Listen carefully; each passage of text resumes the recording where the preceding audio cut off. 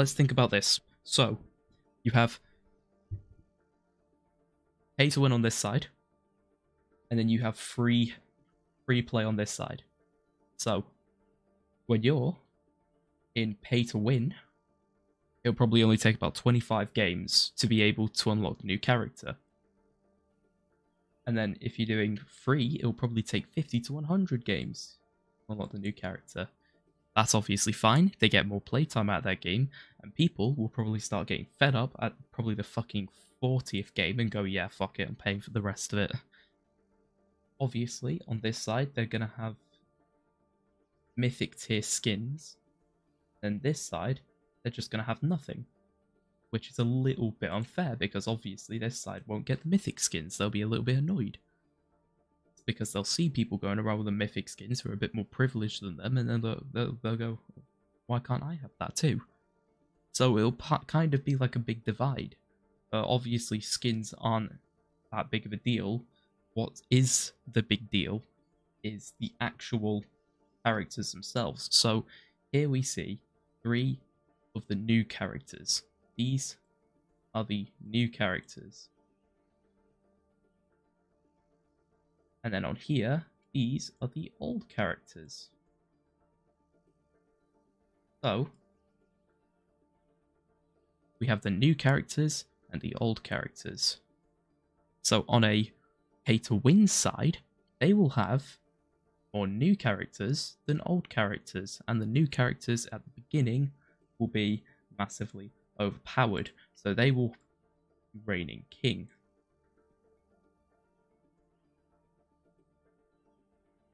And then on this side, there'll probably be 1 new character, and the rest of them will be fucked, because they're all playing the old characters, and the old characters aren't that powerful against the new characters. Obviously, this is just an assumption. This isn't actually what I think is going to happen, because they've obviously probably got some way to balance it, which will probably be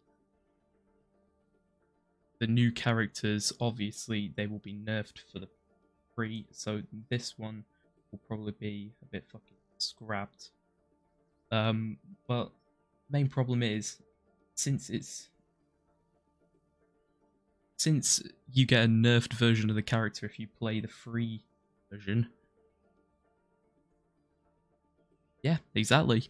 Because the thing is, if they've got the free version, there will be nerfed characters. This is a big fucking no. On this side, they'll have...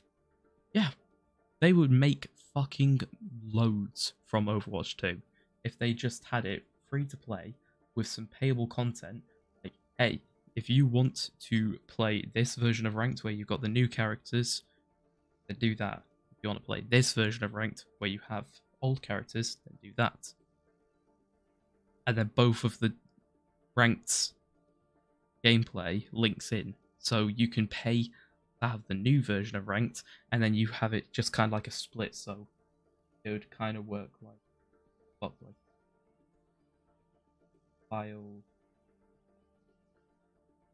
it. Don't save.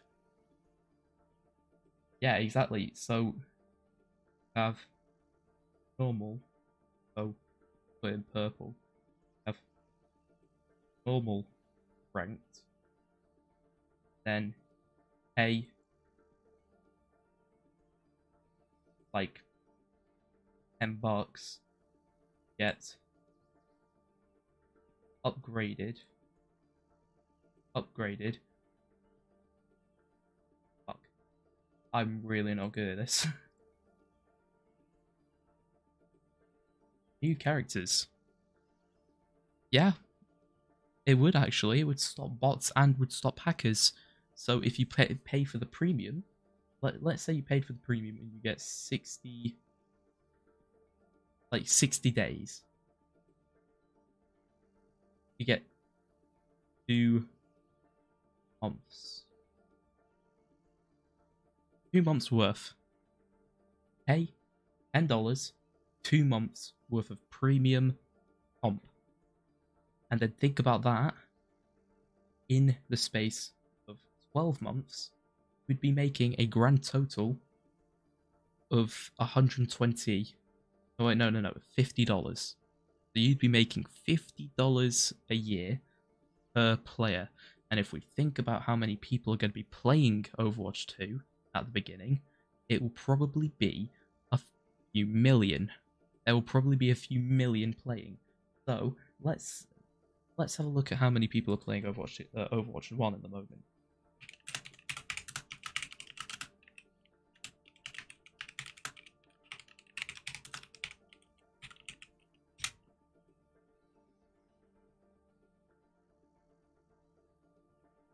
Right, so there are 10 million total players. So 10 million times by 50.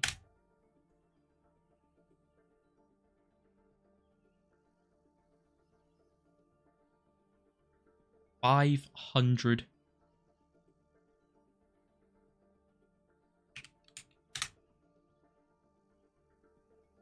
That's better.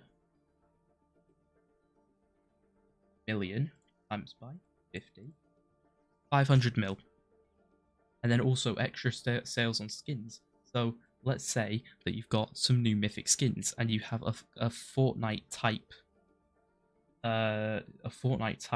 system where you pay for a certain amount of currency and you get to pay for the skins. So let's say that a mythic skin would be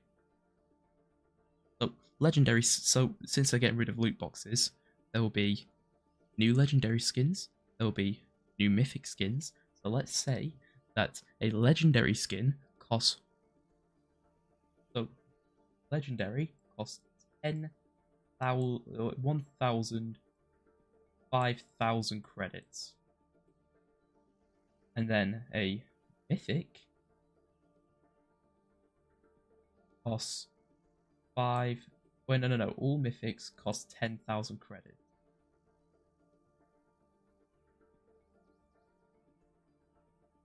That would make a lot of money too, since there will be less mythic skins. There will obviously be a lot of legendary skins that come out, but think about it. Let's say that per 1,000 credits costs... How does Fortnite do it?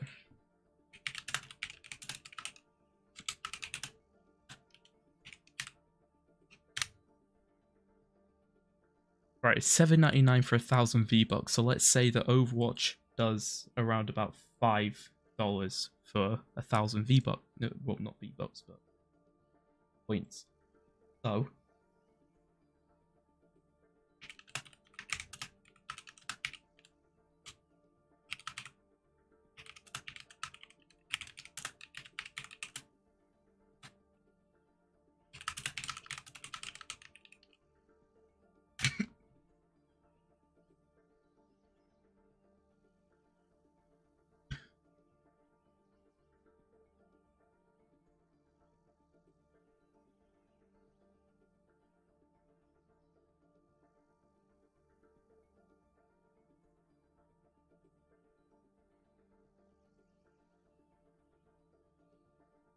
alright, how many Overwatch skins gets released like per year? I don't know. But let's say that they earn like another... Pretty much, if they have this system, they'd be earning a lot more, because people won't want to pay for a battle pass. So, I mean, if Overwatch watches this, because I'm going to put this up on YouTube, this is the way that you make your money, and this is the way that you make it better. Yeah, 20 to 30 skins per year. And then there'll be top up of mythic skins as well. There'll probably be like 10 mythic skins per year, or maybe even more than that, like 20 mythic skins per year. Think about that. Think about how much money Overwatch will be making. Millions.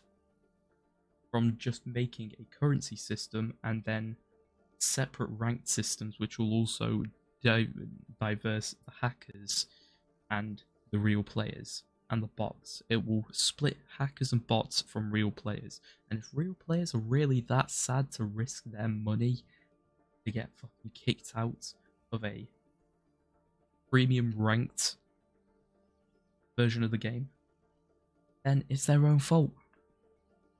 But overall, that's my opinion. So I'm gonna end stream there because it's getting late. So cheers for watching. See you in the next one.